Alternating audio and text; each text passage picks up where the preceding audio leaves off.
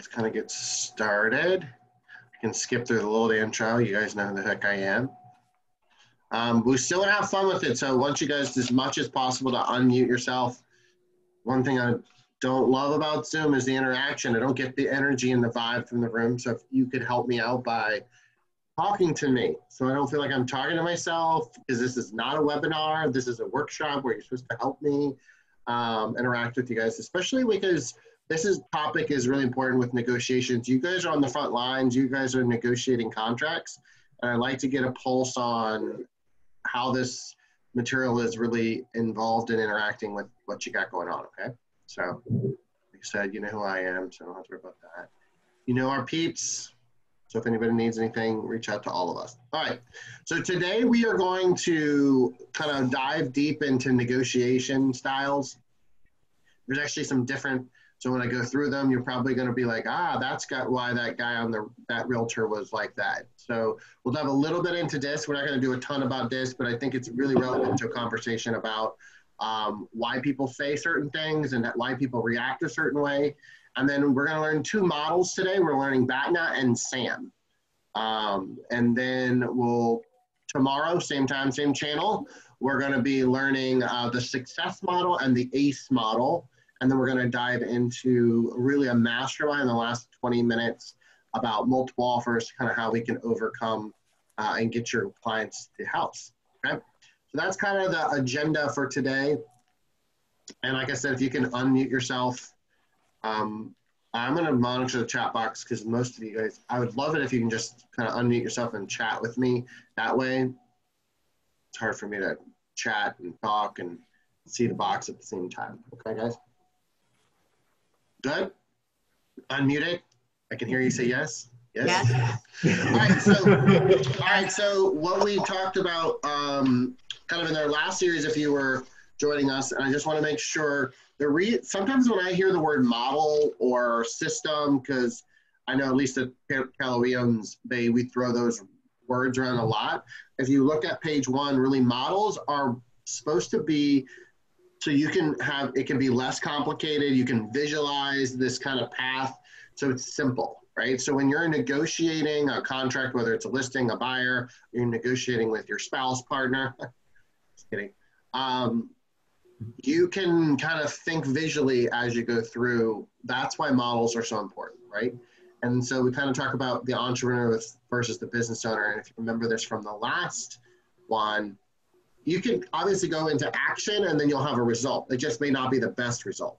This is probably the most important in negotiation. You can probably halfway with very, quote, little experience, negotiate your way to a solution, but it may not be where the destination you want to go to. So I want you to think about it. I want you to use the models so you can have better results, which is obviously your client getting what they need out of the transaction. All right, so let's dive into kind of the challenges that we have right now. Yeah, go ahead, Ben. I'm sorry, Drew. But on page 1, are we kind of filling this in as we go? Did I miss success is less? Yes, let me back up real quick. Yeah, so, I've missed. Success is less complicated than most people make it.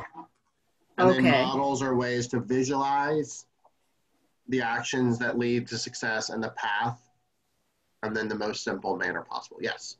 I have less fill in the blank this time because feedback. I got you. And the entrepreneur thing was thinking and something. And models and then better results. So this is like that magic formula. This is kind of like the silver bullet. You know, if we go into action and we think about it and we use a model, we're gonna have better results versus if we just go into action and get results, you know, it could be. Gotcha. Right, Thank you. Sorry. Absolutely. No, you're perfect. That's why I want you to interact with me, and that's why I'm not talking to myself. So we already know we have low inventory, but we also know we have low, loan interest rates, which is causing people to kind of get off the couch and ready to buy. But we also are having a lot of high emotions, probably more now than at least the 15 years I've been in the business. And then our prices are insane, right? So I think our negotiation skills are more important now than ever. And it doesn't matter if you've been in real estate for 5 minutes or 50 years, no real estate agent has gone through what we're going through now. So I hear all the time that agents will say, well, I've been in the business for 35 years, and they don't have any advantage they don't have any more of an advantage than you do. So they're new to this environment. They're new to the climate that we're in. They're new to the strategies that we're going to talk about, because none of this has existed in our lifetime, let alone their lifetime. So first of all, that's a negotiation tactic. We'll talk about that in a second. That is, they think they know more than you do. They have more experience than you do. And that's not accurate, because they don't have any more experience in this market than you do. You've entered this market just at the same moment that they have. So confidence that you can navigate this on your own. What is your thoughts on when people say, I love that Janet's on here because she's been in business for a while. Like when people kind of throw their weight around that says, I've been in business for 20 years, what's your approach or opinion of that statement? Well, two in the last 3 transactions that have been in the business over 40 years, and it's just, I think this stuff, the things that they're doing is wrong. They're not updated, or they're just old school, and it's really frustrating to think they keep telling me, well, I've been doing it for this long, but they're big major mistakes in what they're doing. Right. I'm having a little hard time hearing you, but maybe it's my audio. Yeah, but I think I think so. Jenna, can you get closer to your computer? Yeah. Does that, you think that'll help? So they're feeling frustrated just as much as the new agents, right? I guess so. I don't know exactly how they're feeling, but they just keep trying to impress upon me when I'm asking a particular question. I think it's a good example that they've been doing it for all these years. And then in one case, the gal was describing to me just what you're saying, that she had been doing it all these years, was running up against these things that she thought were just crazy. It had to do with the lenders and some of the regulations and all those things that were piled on. So yeah, they are as frustrated. But yeah, and what I also find is that they aren't reading the contracts. Yeah. Like, yes, 20 years ago, but the contract has changed every year to 2 years. So what they think is on a purchase agreement isn't even on the purchase agreement anymore. Yeah. So I hate to coach them through it, but it's a conversation of like, have you read the most current July 2020 purchase agreement? Because it doesn't say what you're saying that it says. Because there's been many revisions. And so I think some of the challenges that I would like to kind of discuss as we go forward is that when you're negotiating a transaction, experience doesn't really give them any more leverage than other than intimidation or a little bit of they feel like they're taking the lead. So, and Drew, my problem is I feel like I want to say things because I'm looking at an offer that was presented by someone that looks like they've been in this a while, maybe 5 or 6 years based on their reviews. And I mean, for one thing, they put in other terms like the first right of refusal information, like this sale is contingent on the house. I didn't get a first right of refusal. It's just weird things that, you know, I feel like we've learned that's not there. But I do have a certain amount of anxiety because I don't want her to think, girl, you don't know anything. You just started. Why are you telling me my contract is not? But it just seems like it's a few things in her contract that don't make sense. Well, my response to that is that your fiduciary is to have all your documents protect your client. And so if they're not providing accurate verbiage or documentation that creates that protection, which we'll talk about a little bit later, then you have to say something. You could say it in a way that says, hey, I'm curious, you know, I've always been trained and coached to use form XYZ, and I'm just curious why you didn't use that form. Did something change that I'm not aware of? So well, that's good. Curiosity in a different way. And then they may give you an answer that's not correct, or they may just kind of BS their way through it. But I do think you need to be able to, and we'll talk about that a little bit on the negotiation styles in a second. Okay. So one of the things that I think that I started diving deep into this, I'm a little nerd when it comes to data, is National Association of Realtors puts out every year a survey from buyers and sellers, and it's a long document. It's like got tons of great information. But this is what real estate agents, sellers say they want from a real estate agent. Just recently, it's just created, it was published a couple months ago. And it is saying, if you look at number 6, help with negotiation deals with buyers is the 5th, kind of the highest, the 6th, 1, 2, 3, 4, 5. Yeah, 6th highest thing that sellers want, which I find is interesting. I think that's probably, that used to be a little bit higher, but sellers want your negotiation skills because they know that they're going to have to negotiate home inspection repairs and whatnot.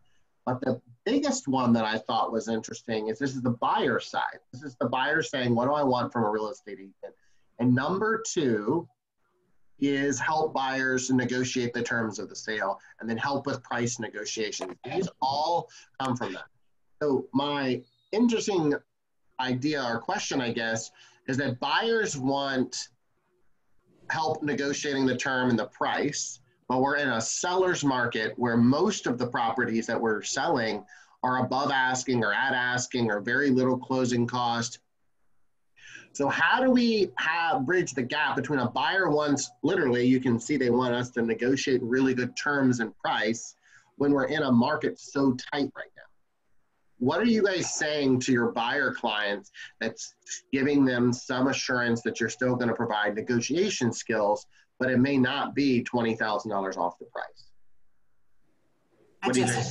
I just went through this with somebody, and I basically had to just tell them that the competition that's in the market is so incredible. And I love my favorite word, unfortunately, if you really love and want this home, we're going to have to go through a different strategy by, maybe waiving a home warranty or an inspection. And unfortunately,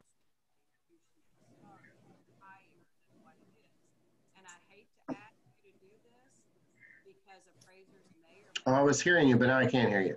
Yeah, so my question was, I love the word unfortunate. Why are you choosing that word? Because I want them to know I am protecting Oh, man. them and feeling bad that I can't hear you, Kim. You were doing good. I don't know if it was just something what slightly changed with your audio. So I use that word unfortunately to let them know that I am protecting them. And that I'm saying to them, unfortunately, in this market, if you really want this home, we're going to have to go in a little bit higher. Under normal circumstances, I might say, okay, this is what the price is, and I could defend you a little better. But because of the competition, if you really want it, we're going to have to go in a little bit higher, and we should do an escalation clause. And I'm asking people to do the escalation clause at the $2,000 mark because everybody picks $1,000.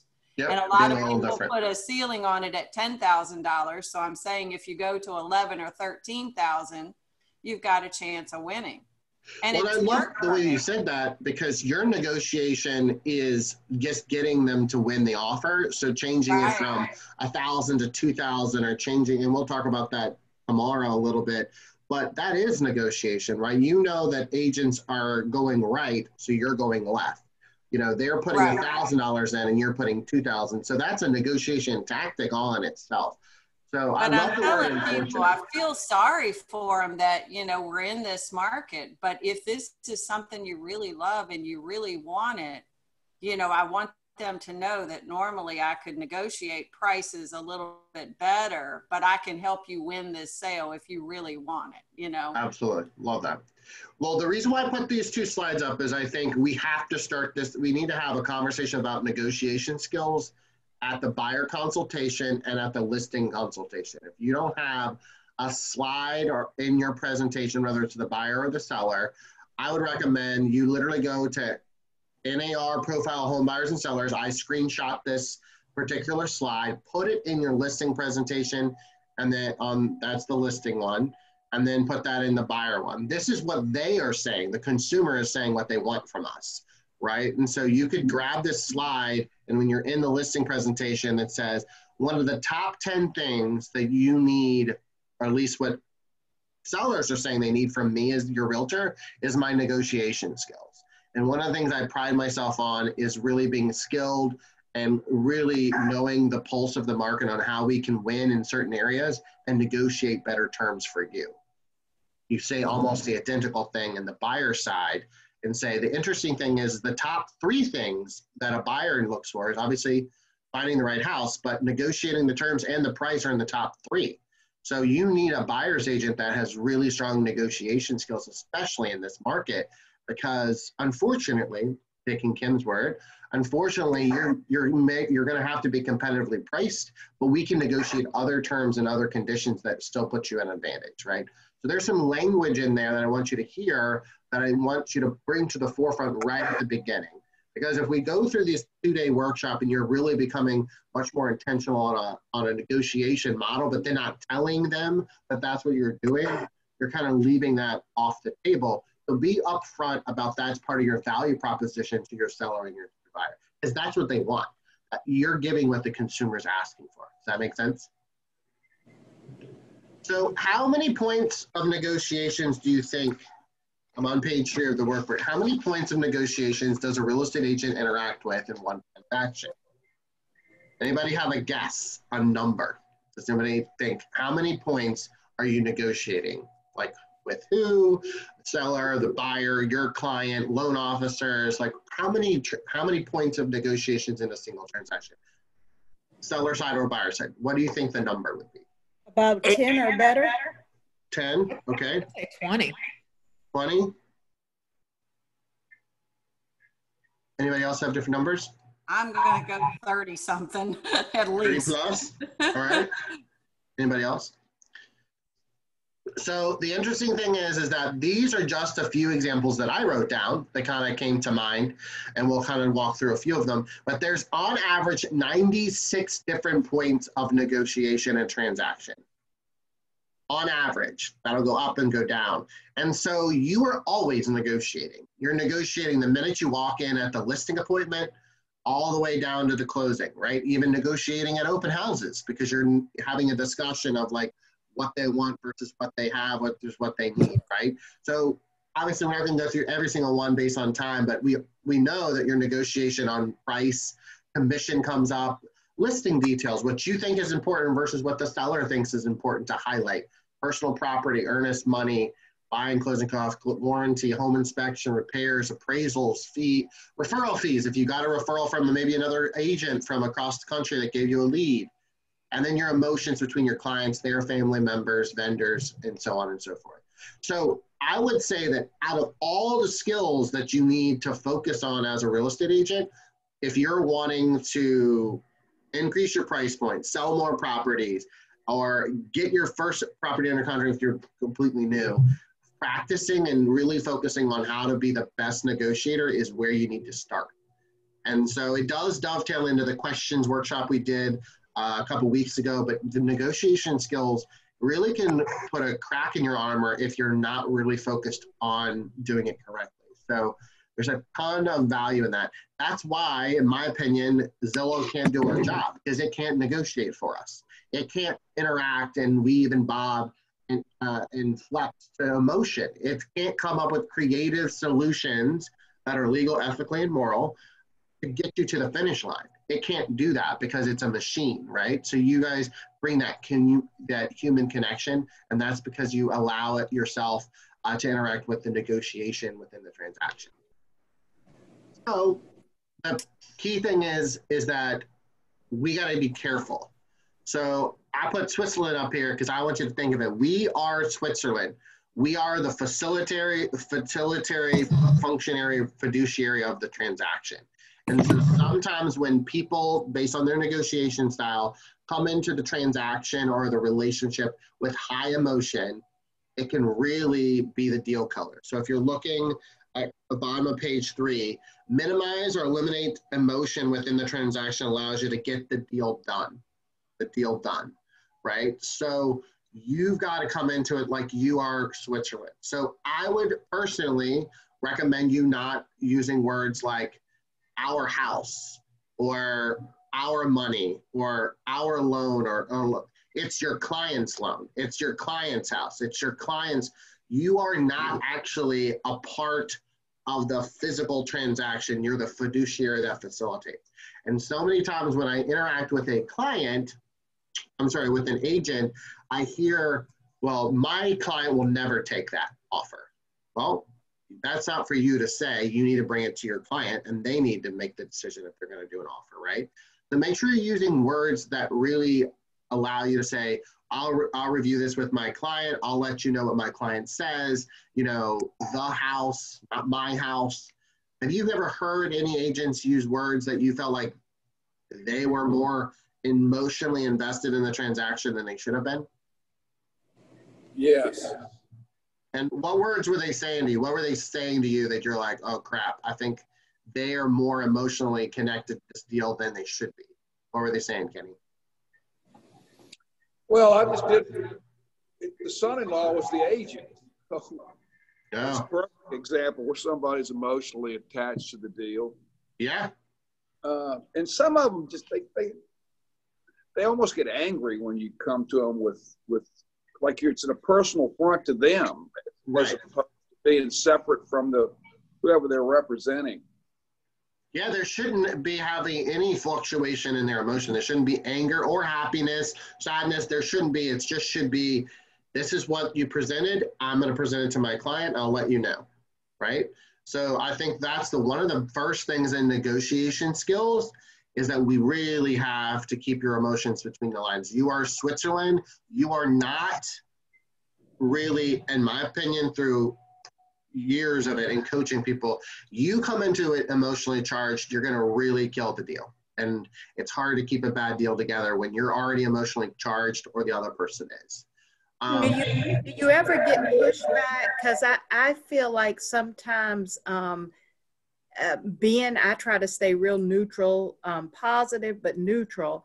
But I feel like sometimes the sellers, they're like, well, what do you think? Like it's almost like they really want you to get, I just have a hard time balancing what comes across as neutral and what comes across as uninvolved. You're fighting for your client, right? Right. Yeah, so I think that's a great question. I think one of the things that we got to be careful. So what I'm hearing you say and what I experienced myself is that you want to make sure that you show your client that you're fighting for them, right?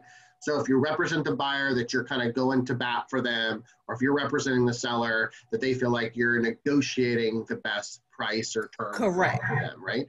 So I think the first thing is making sure they understand that, you know, you're the lightning rod, you're the grounding point for the transaction, right? So yes, I'm going to fight for you strategically.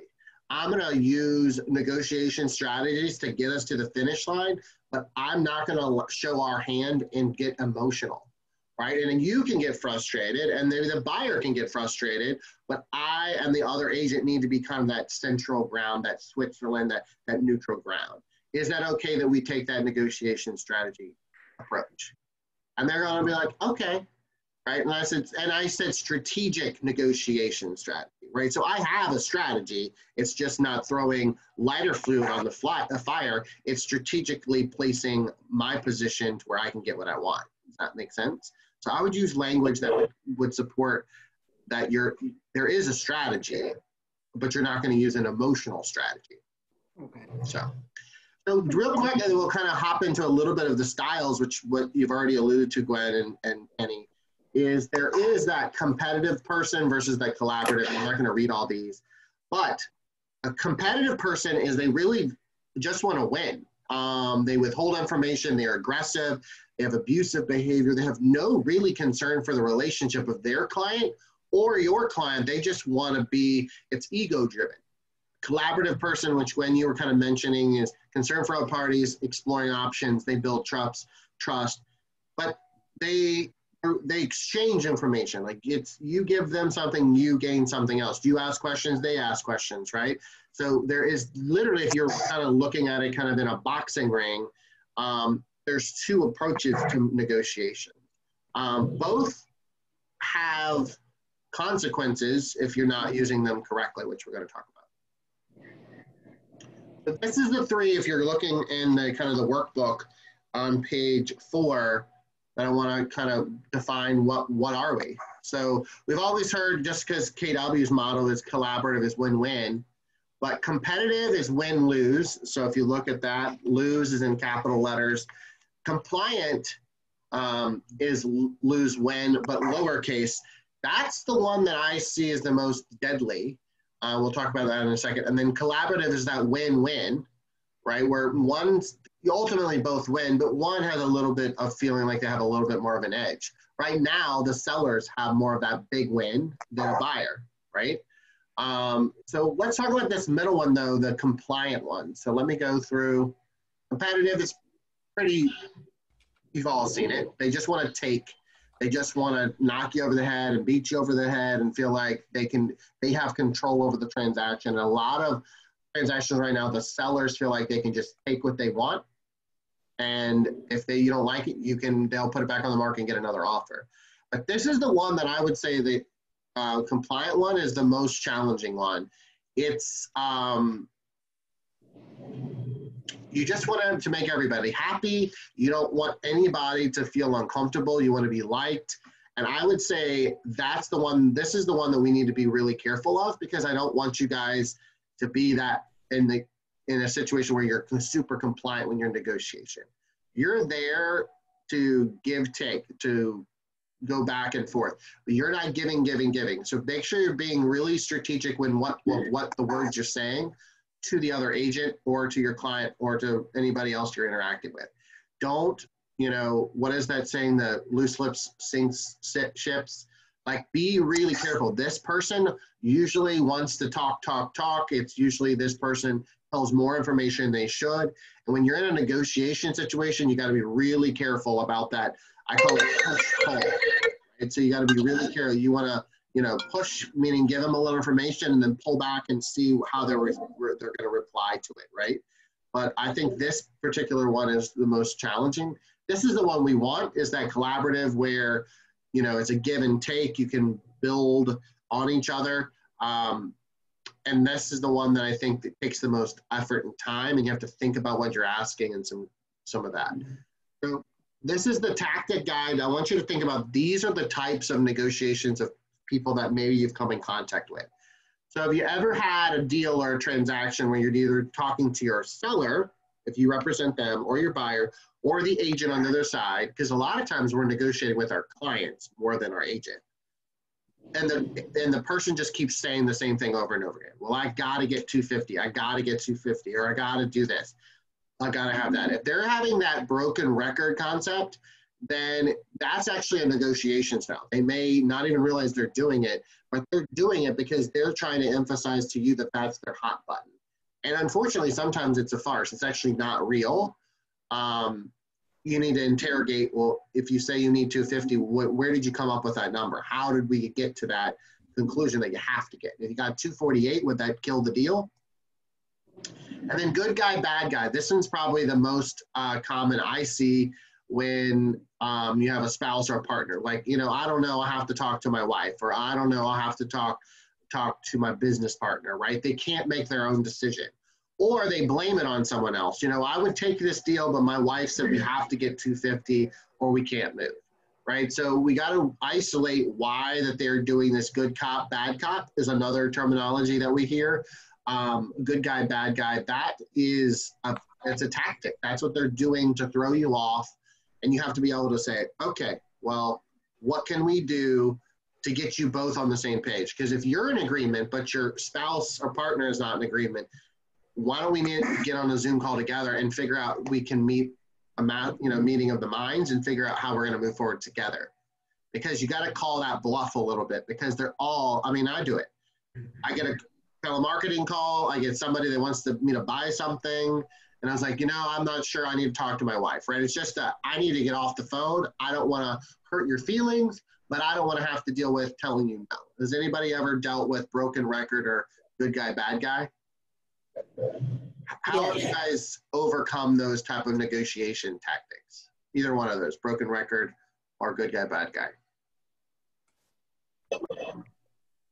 just ask questions. The broken record, when they keep saying what they have to get, something I read in some of the material somewhere just kind of puts it back on them. Like, people aren't going to offer you that price because that's what you need. They're going to offer you the market value of the house. That's the only time I've used that one. Yeah, that's a great example of that, right? Yeah. And that's even when we were talking about questions workshop, when you use keyword backtracking, so you use their words again, and you keep saying, or you keep repeating to me that you need 250. Well, if you could just either write it down or kind of walk me through the math on why we have to get to 250, so I can have clarity on what the end goal is. And a lot of times they can't get to the number that they just verbally said to you because they didn't even work it out in their head or on paper, right? It's just a feeling, just a gut instinct. A lot of times I do this in coaching. I'll say, hey, you're new to real estate. Hey, how much do you want to make in real estate? Your first, once you kind of get up and running. Do you know what the number one answer of income is when you become a real estate, how much money it is? $100,000. $1 million. It's 100,000. Because nobody really knows the point of reference. Like, you don't know what a realtor makes, or you don't know, how long it's going to take the income. Then the number one, I mean, there's a few examples of exceptions, but most real estate agents, when I say, hey, how much do you want to make in real estate? They all say 100,000. No, when I dissect that number, then I tell them how many transactions and all that good stuff. Then the number modifies up or down. But it's the same thing with broken record. They're saying something generic because they just want you to get off their trail. They just want you to get off of that, so you're not interrogating them in that negotiation. So when they're doing that with a repair addendum or anything, and they just keep saying the same thing over and over again, that's broken record. And good guy, bad guy, it's kind of the same thing. Walk away and bluffing, those kind of have, obviously it says this is our final offer, would be kind of a bluff. Also, walk away kind of has the same thing. You got to figure out what is their walk away and their bluff there. So have you had anybody in negotiation say, take it or leave it, like this is our final offer? No. Yeah. I haven't had that yet. Yeah. Has anybody ever had that? Because it is, Yes. I feel like that right now is probably the number one thing that people are saying. I have on the buyer side. I've had the seller say, this is the lowest we'll accept. And we had, as buyers, had to walk. Right. So I think you have to call that bluff. And so reversing that would be, hey, we're at 350 and you want to walk away, or you're telling us you would walk away, and then you show the gap, right? So we're at 340 and you're at 350, we're $10,000 away, and you're willing to walk away over 10 grand.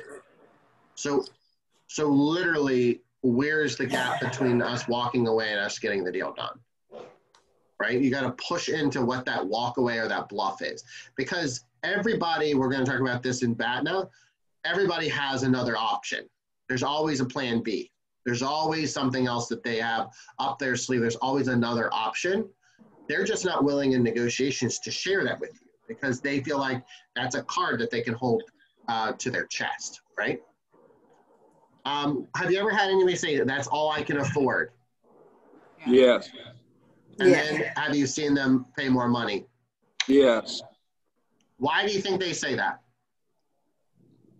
Because they worked out their numbers in their head and they think that's all they can afford. But then when you start saying, showing them areas they could cut costs, they haven't thought of that yet. Yes, I think that's so showing them, and I call this chunking it down into the small numbers. So again, we constantly use the, $5, what is it, for every $1,000, right? That kind of ratio there. So they're like $2,000 away, and they're like, that's all I can afford is $225. That's all I can afford. And then I would literally say, well, we're $2,000 away from getting you the house, which is like a cup of coffee a day. So you're saying that you can't afford you can't afford 2 cups of coffee a day and buy this house. It's perspective, right? It's the conversation of all I can afford versus So if you buy this house for $2,000 more than what you can afford, but we know it's going to increase in value 3% a year because that's called just average appreciation enrichment, you're literally going to make up that $2,000 in less than a year. So you are going to pass on this house and you're actually going to make it up in equity before even the next year turns around. So can you afford it, or are you just not willing to kind of look at long-term as a solution for you getting the house, right? You got to isolate that a little bit. And then intimidation, loud, they interrupt you, or the complete opposite, very extreme, is they're super silent. Have you seen people when you're negotiating and you're like, feel like tick tock, nothing, no, like they're not texting you back, they're not calling you back, they're not doing anything with you at all? Do you think that's deliberate, or do you just think that's bad time management? They're just kind of at the beach, or do you think they're strategically being silent? I think they're being silent. Both. Yeah. I think most of the time it's strategic, right? Because silence in a conversation makes usually people uncomfortable, right? So if I feel like I don't have the upper hand, I'm going to give you some silence because I want to see how you emotionally attach to that. So if you're on the receiving end of silence, make sure you realize that could be a strategic negotiation tactic. So rather than saying, why haven't you replied to me? Or I called you 3 days ago and you haven't replied back. I would kind of reframe that and say, hey, my clients have some additional, thoughts on our negotiation, wanted to get an update from you. Well, now they're going, well, what is additional information is he trying to provide? Or what are they changing their mind? So it's almost like calling their bluff with that silence. How the intimidation one, how do you guys overcome loud interrupts? You've probably had that type of agent or client where they just have to be that center of attention or that loud kind of bull in the china closet. How do you approach that type of tactic? I just tell them, put up with it. Yelling and carrying on like that, if you think it intimidates me, you're sadly mistaken, is what I do. I love that. So that kind of takes, you literally kind of take the bull by its horn and say, that you yelling and screaming is not going to cause any solution. Anybody else? AC and quiet today. AC's there. I use that word, unfortunately, but unfortunately, we're both trying to work for our clients, and in a situation where we've got to come together. We've got to find a way to work it out. What do you think we can do different? What do you think that one of us could change? Or I throw the questions. I love the questions. Yep. Intimidation needs to be put in a form of a question instead of a statement, I think. I mean, I totally agree with Kenny, but I would rephrase it that says, hey, you seem very excited on the phone, very passionate to be able to kind of, quote, fight for your client. And yet, what do you think we could do to get this to the finish line to where everybody's able to make this happen?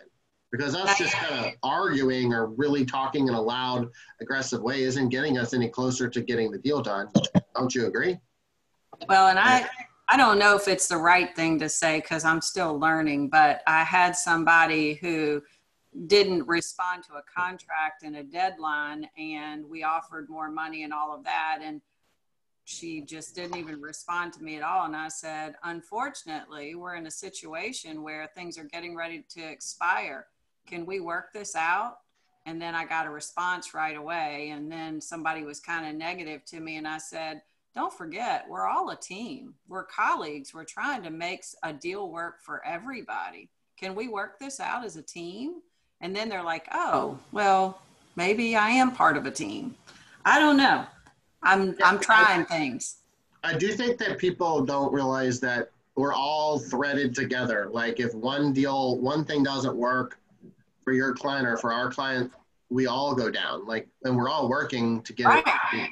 So let me just go spend 4 to 5 minutes on DISC. I put this in your workbook so you can actually on page 6, so you can kind of dive in specifically. The areas that I want you to kind of zone in is you will notice. So you will see those kind of right near the underneath, right above limitations. So if you're a dominant personality, what we call the high D, your self-confidence, your directness, your forceful, and your risk-taking. The I is someone that's charm, enthusiasm, sociability, optimism, and talkative. The S at the lower right there is patient, team player, calm, good listener. And then if you're the C, your precision and analyst, skepticism, and quiet, reserve and quiet. So sometimes when you're negotiating, you think it's a tactic. It's just how they're wired, right? So if you see somebody that's really fast-paced when they're negotiating with you, you may get the interpretation that they're pushy, but you may have to run up to their pace a little bit, kind of mirror and match it. Same with charm and energy. Eyes do really well in negotiations because you can kind of get in there and say, oh, I love your sweater, or oh, I mean, it's stupid. Sorry, not stupid. Things that as a Heidi I wouldn't do, but eyes are great at that. And that's called a pattern interrupt. When you're in a heated discussion and then you randomly say, oh my God, I love your sweater. I'm like, really? I mean, what is happening right now, right? But that's part of you dealing with, so if you need to use that, go for it. And so if they're also quiet, if you're negotiating with someone and they're not replying to you, they're not responding to you, they're processing the information, that's okay. They're looking at the facts and they're analyzing that information in their head before they're going to verbally vocalize it out loud. So don't demand an answer for that type of profile because they're going to be really irritated that you're demanding them to kind of give a solution when they're not ready fully to get through the facts. And number C is probably the most interesting one, is they're very calm, and sometimes it comes off that they don't care. In fact, they actually care the most. They're the most team player of all these profiles, but they come off in a different way. So this happens a lot when you're interacting with them face to face. So if you're ever in negotiation, realize you really have to look at these and kind of work your way through. You also see in this example these white squares. These are the transitions between the people. A lot of time we're mixed, right? So DIs, there's a DC going down, there's an IS and an SC. So these white spaces here with the words, that's kind of how they bridge the gap between the personalities. Most of us are not one personality. We have a blended version of this, okay? So just wanted you guys to be aware of that. All right, so let's dive into the first model. How many have ever heard of BATNA before? Anybody heard of it? No. No. Well, it comes from the book Get to Yes. So it's actually an old, like, classic book. I feel like a business book that everybody should have.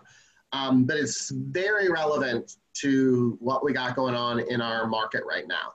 So BATNA, if you're on page 7, just to kind of write it out, is best alternative to negotiated agreement.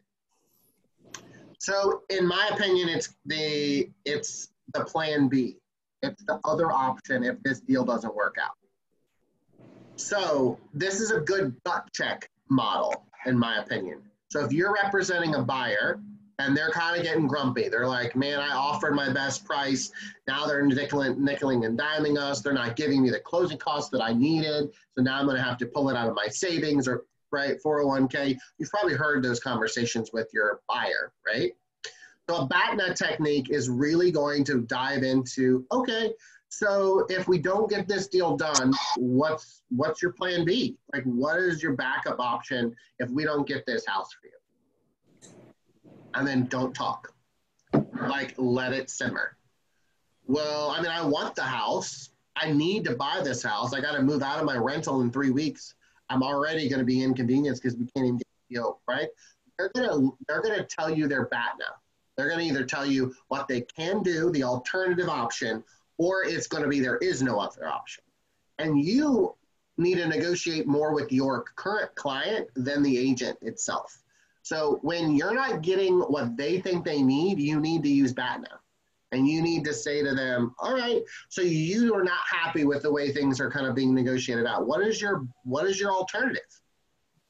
Do you want to go look at the other house that was your number 2? And do you want to go back to that house and negotiate that house instead? Do you want to continue living with your parents for another 2 or 3 months because inventory is low? We've been looking for 30 days. We haven't found any other house that might meet your criteria except for this one. Does that make sense? The other part of BATNA is you need to make sure you're aware that you're telling the BATNA of the other side of the coin, the other prospect. So if I represent a buyer, I'm going to say, you know, we submitted your offer, but I want you to be aware of the seller has got 4 other offers.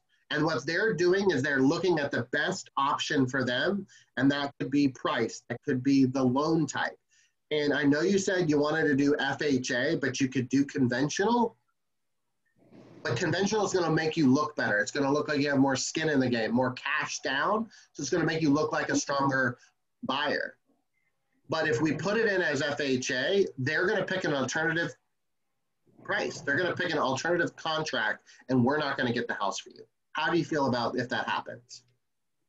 Do you hear the way I'm doing BATNA through that? Then reverse lens of the other side of the coin. Do you guys think you use BATNA now, which you just didn't know it was a model or an acronym? Do you guys feel like you do?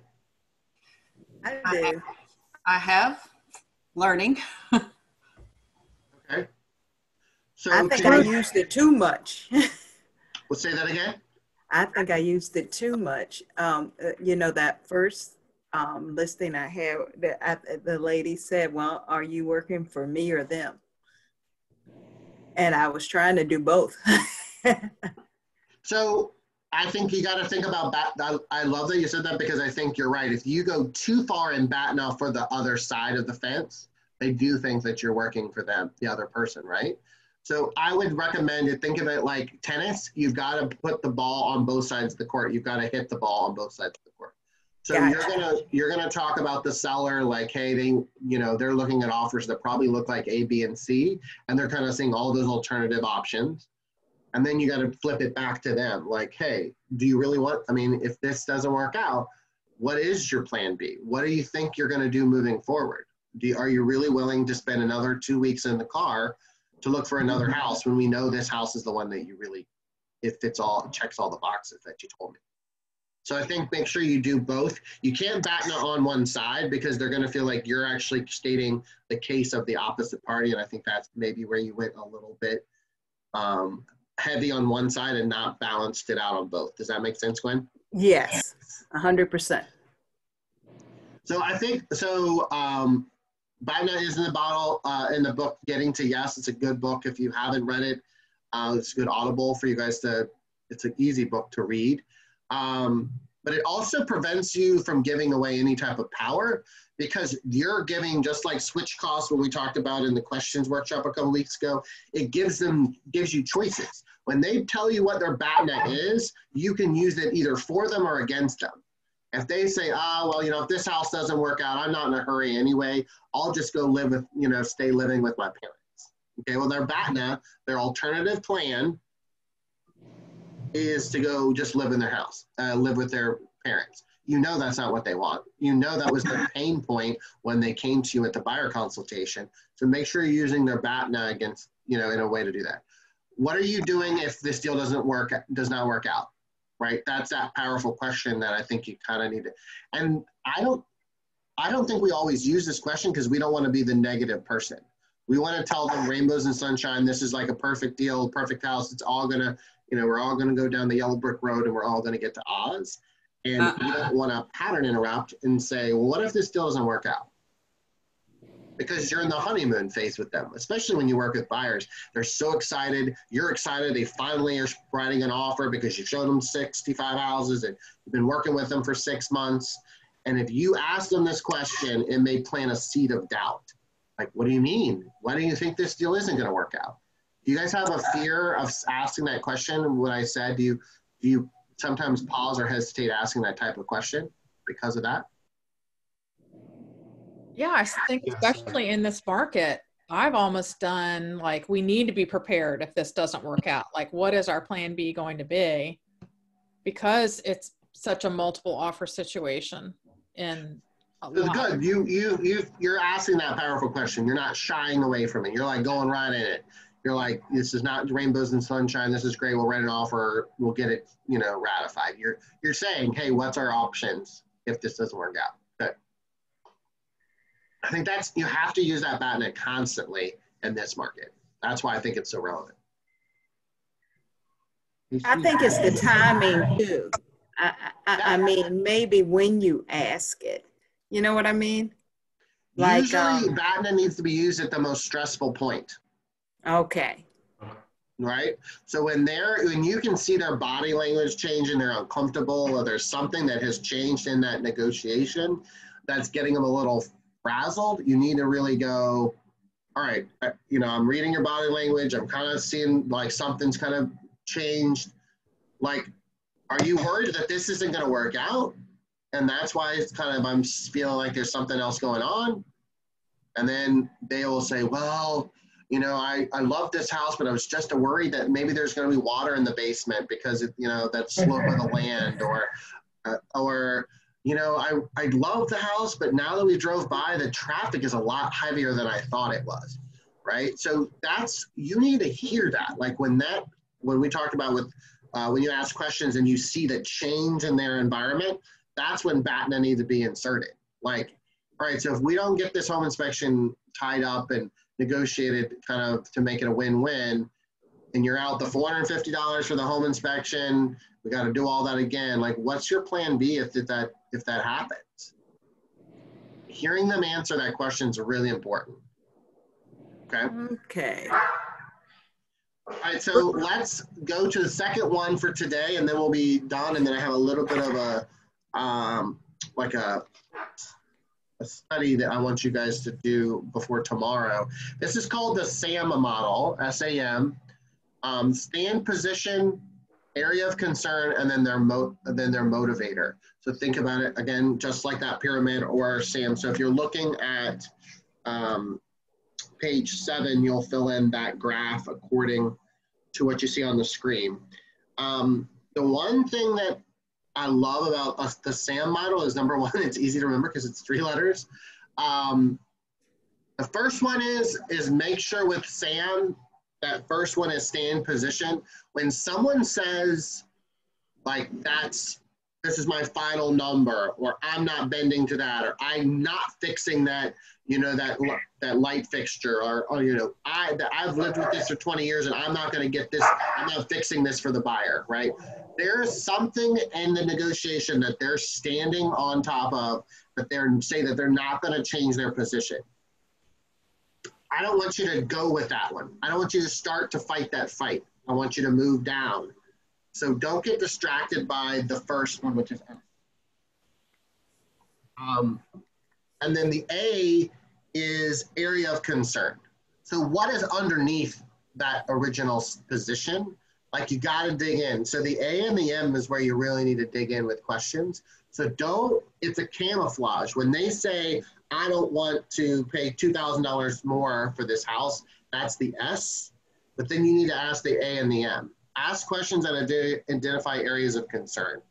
All right, so what about the $2,000 is getting you hung up? Like, where is it because you don't want the monthly payment? Is it because, like, where are you getting hung up on that makes that we're the most concerned with? And then the M is the motivator. You need to ask a second question that ties back to why you know that they want to do this, right? It says, hey, Josh, you said that you wanted to move out of your parents' house and buy this house because you were sick of living underneath, your parents' thumb. You wanted to kind of have your own place. You wanted to have a backyard so you can enjoy, entertaining and things like that. So explain to me how that's changed, because that's what you told me when I first met you at the Starbucks when we did a buyer consultation. That's the M. That's a motivation question, right? So the AM is the most important part, and then you tie it back to the S. It says, hey, Josh, you said that you don't want to pay $2,000. Like, that's your flag in the sand. You're like, man, I'm not going to do it. Yet we just identified that that's like two cups of coffee a day. So it's not, and it sounds like financially you can do that, correct? And we just talked about how great it's going to be that you're going to be able to entertain in the backyard and not have to worry about you kind of living under your thumb with your parents. So don't you agree it's just the right thing to do is just to move forward and let's accept the counter offer the way that it stands? You hear how the SAM works? Mm-hmm. It's an easy one. It's great because I think it allows you, but it ties back. So I restate the SAM. So I skip S, go to A&M, and then I restate Sam in a more of a statement with a conclusion or that tie down. Remember what we learned in questions? I use that as a tie down. Doesn't that agree? Don't you think that we should accept the counter offer like it is? That's a tie. I'm tying him to a conclusion that makes sense for him based on the solution. What do you guys hear about that model? It's good. Do you all ever get people asking you what you think? Yes. When does anybody, so Glenn says people always ask, what do you think? What are you guys' responses when people say, well, what do you think I should do? Or do you think I should accept the $2,000 counter? What do you think I should do? What do you say to that? I'm going to reverse it instead of answer it. I'm going to ask them. What, do you guys get that same question, and how do you reply to that? It's how bad do you really want this house, and are you willing, by looking at the way that the interest rates are right now and things like that, when you originally set that number in your head, things have changed. I think. Yeah. It keeps fluctuating back and forth. I don't know if it's just me. And so I would say yes, that I would do something like that to them. I'm honest with them because, like, it's 2 cups of coffee. I mean, and how bad I can look and see my future and know that I'm going to have a return on value. Yes.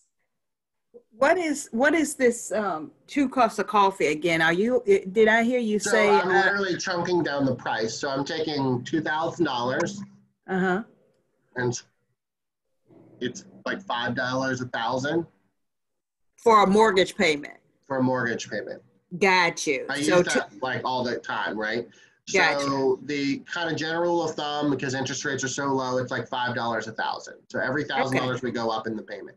So it's $10 a month. Different. It's the difference between 2 cups of coffee. Gotcha. And it's every time, right? So it's whatever it is. So if it's a high amount, you can't do 25 cups of coffee. That would be weird.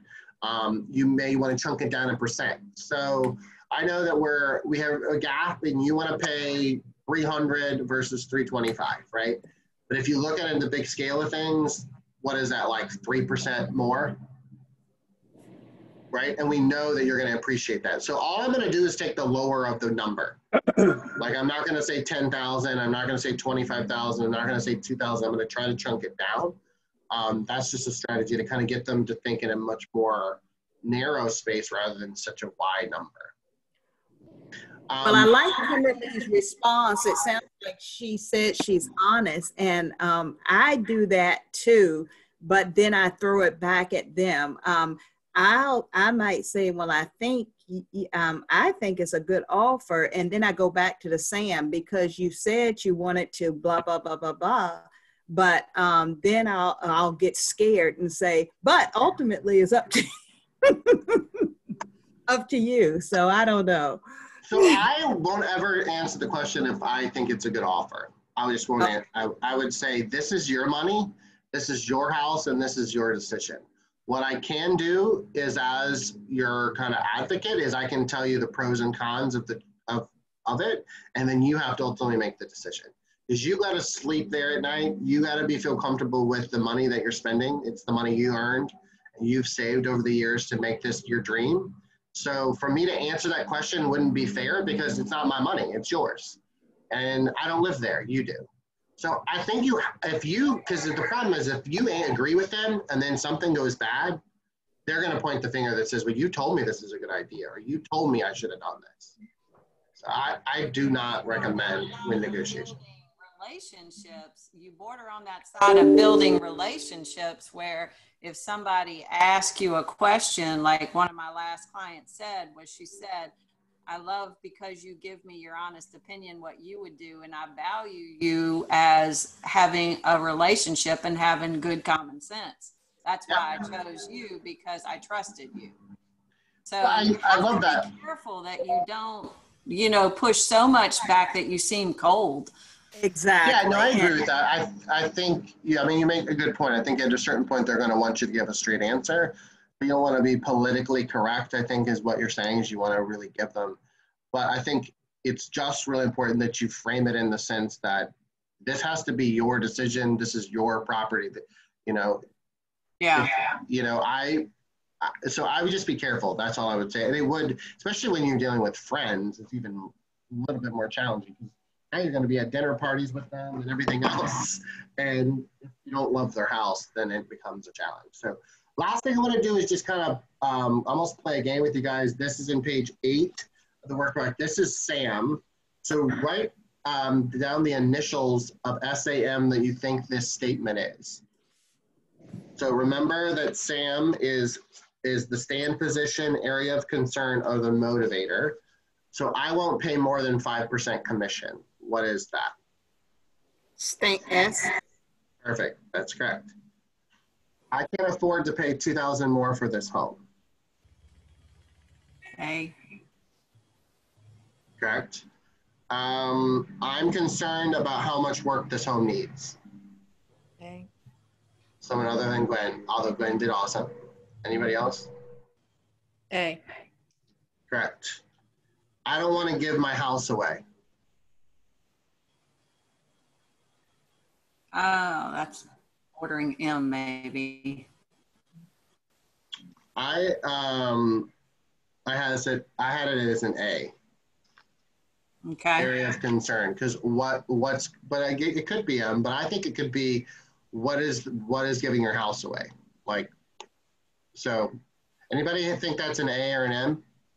What is your second of it? So Kim, think it's an M. I had A. What did you say, Catherine? Sorry. I had A. You had A. I had A. And then the last one is M. I think my friend will be mad at me if I don't hire her as my realtor. That's completely based on emotion, right? That's a motivator. So we need to figure out, like, how do we make that a win-win? How do we get to the point where she's still comfortable hiring me and she's not going to be kicked out of the friend club, right? Because she's concerned from some emotion motivator that's connected to that, right? So that's kind of the first two models. And then basically, you can't shake hands with a clenched fist, right? So you got to go into it with an open handshake approach, because it's not, I mean, well, maybe now, again, we can do some fist bumps because we're in COVID world. But tomorrow we're going to go into two other models. It's called Success and then ACE. And then we're also going to talk about how we need to build trust, because we talk about negotiation, but if we're not building trust with our current client or the agent on the other side of the aisle, none of these tactics are going to work. None of these strategies, none of these models, the two models that we use today and the two we learn tomorrow are going to work. And then we're going to do a mastermind on multiple offers. All right.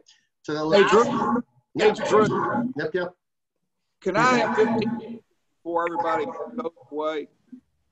What did you say? I'm sorry. What did you say? Can I get 15 seconds of time before everybody hangs up? Sure. Well, let me just finish the last thing and we'll be happy to do that. Yep, real quick. So here in your self-study, you guys are on page 9. Do you guys see that in your workbook?